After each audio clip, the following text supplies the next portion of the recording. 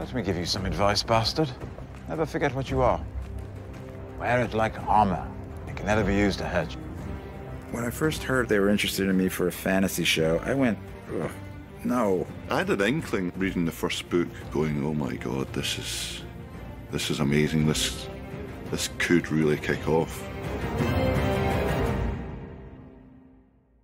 I was quite young and I had such a big imagination. In those scenes when I was younger, I would really convince myself that I was there and it was happening, you know? I'd never had any experience of acting before. I went to a very theatrically based drama school. We did 3 hours of camera training in 3 years. But then my 4th hour in front of a camera was day 1 on Game of Thrones. My first day on set was Castle Black. My first scene was, there's just a very quick scene where I'm walking down the ramparts and I was so nervous. Yeah, I remember my first day on set. Oh my God, I fell off a fucking horse. Jesus, this is my first job. This is like the first thing I ever did, and they stuck me on a horse. Oh, I was falling off the horse trying to act still. Achilles. Okay, let's do it again, please. Well, I remember my first scene we shot from the pilot, and that was the king's arrival. You know, the king rides in on horseback, and he has to get off his horse, and his robe was enormous. The horse rides in, he's like, ah, and then, hold, everyone, and then they run in with him like a ladder. They help him down, and they run out with the ladder, and then carry on. Oh, here we go. I vaguely remember it. It was like Sean Bean and Mark Addy and Lena, and I remember being so overwhelmed and terrified. I remember everybody clearly. I remember baby Sophie and baby Maisie and baby Isaac. And now they're, you know, out there, full grown. The most shocking scene that I didn't see coming. Stop him! Stop! From then on, I started to distrust the show as to, like, whether they'd kill my favorite character or not. I think the most shocking was probably my death. The Hodor moment, I couldn't quite believe. Hold the door! Hold the door! That was such a sort of, oh my God. I watched The Red Wedding, and I didn't really read into it in the script of what happened. I think I just did my bit and went la la la, and then when it came out, I remember I watched it in the morning. I'm a big guy, big tough guy, but guess what? I burst into tears. That was an absolute shocker. I remember just watching going, no, no, no, no, no, no, no, no, what? It was brilliant. Do I have to call you Lady Stark now? Yes. My favorite day on set would be the day that I was reunited with Maisie. That day on set, I've never laughed so much in my life. It was so much fun. It was the day with the wheelchair. I've still got that video, jeez. Me and Sophie just messing around on Bran's wheelchair. I think the most fun scene we shot was season 7. We shot this big sequence, the loot train attack, and we shot that in Spain. It was such a beautiful location, and there was something about being outside every day and being on horseback. I love riding. Go back, Hades! Season 3, Getting the Unsullied, was the first time that I, Amelia, got to be, you know, like, bitch and badass.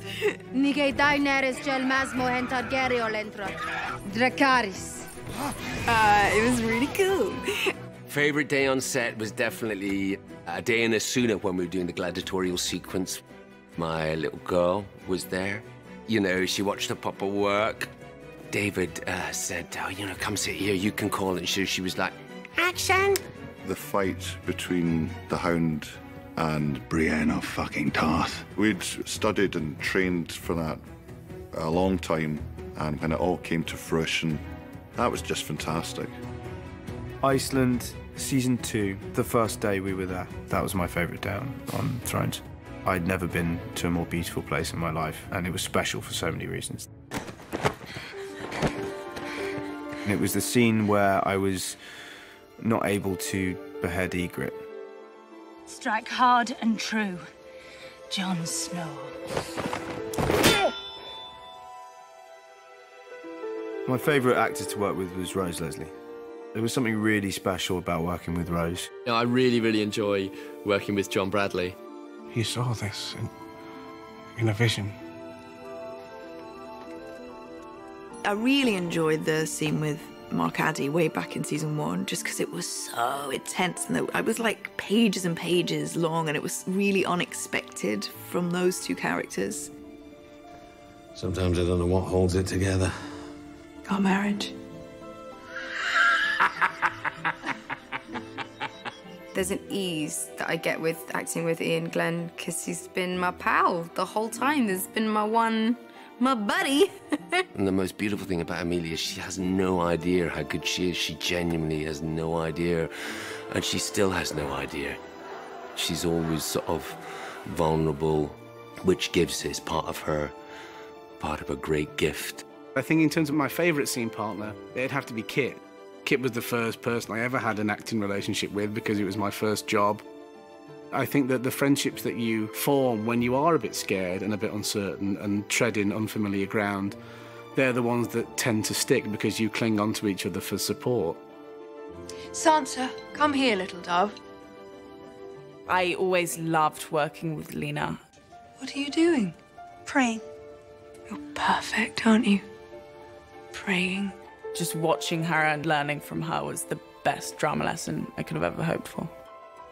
You disobeyed my king, your father, and now I'm paying the price. I don't care, you're my friend. Shireen Baratheon. I had a couple of scenes with Shireen that I loved doing. To have her level of humanity and decency and cleverness and brightness. He just treats her as an equal, and I really like that aspect of the relationship that they had. I really miss Charles Dance, who played my father, Tywin Lannister. We had such a great chemistry and a great friendship. Tyrion. Despite our on-screen relationship. I'm very fortunate to work with the greatest cast. Everybody is so professional and so incredibly kind and generous to their fellow actors. Everyone involved is like a family, and it's a family that amazingly still laughs and gets on with each other 8, 9 years in. There's been no assholes, no people, divas, there's been nothing, not even a suggestion. When it's all said and done, I'll miss the dynamic of the show, because there's nothing like this show. I mean, Game of Thrones means my 20s. I started this job when I was 22, and I am not 22 anymore. Game of Thrones is my entire career. I think I am going to have a hard time saying goodbye to Sam. It's going to be very hard to say goodbye to play Tyrion. I will miss simple things like walking on to set for the first time each year in your new bits of costume and just knowing you're part of something which is sort of at the centre of attention. Yeah, it's going to be very strange without it. It's been 8 years. I'll tell you what I won't miss.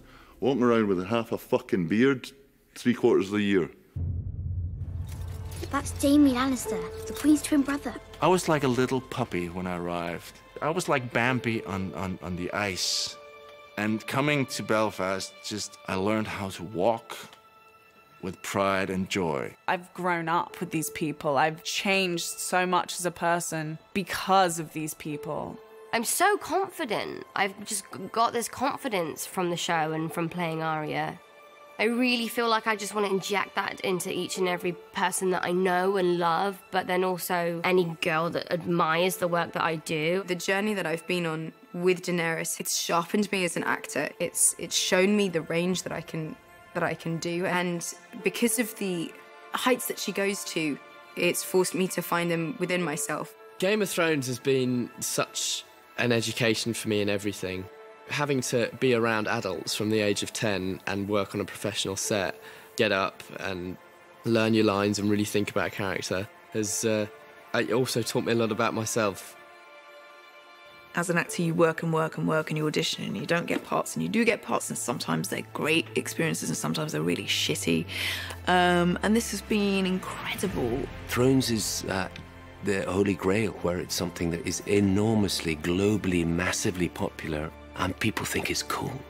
You know, people are always trying to copy things or do variations of things. It's rare you get something which is a completely original fantasy. It's the most realistic show that I've ever done that also happens to have dragons and dead people walking around in it. I think a lot of fantasy is heavy on the dragon and light on the character.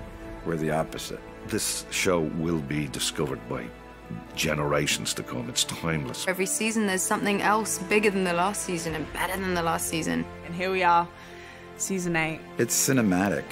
We're making 10-hour movies every year. The fact that this is really a full stop on this story is sad, because I think everyone's been so invested in this story that we never want to see this come to a close. But it must, and it will be good.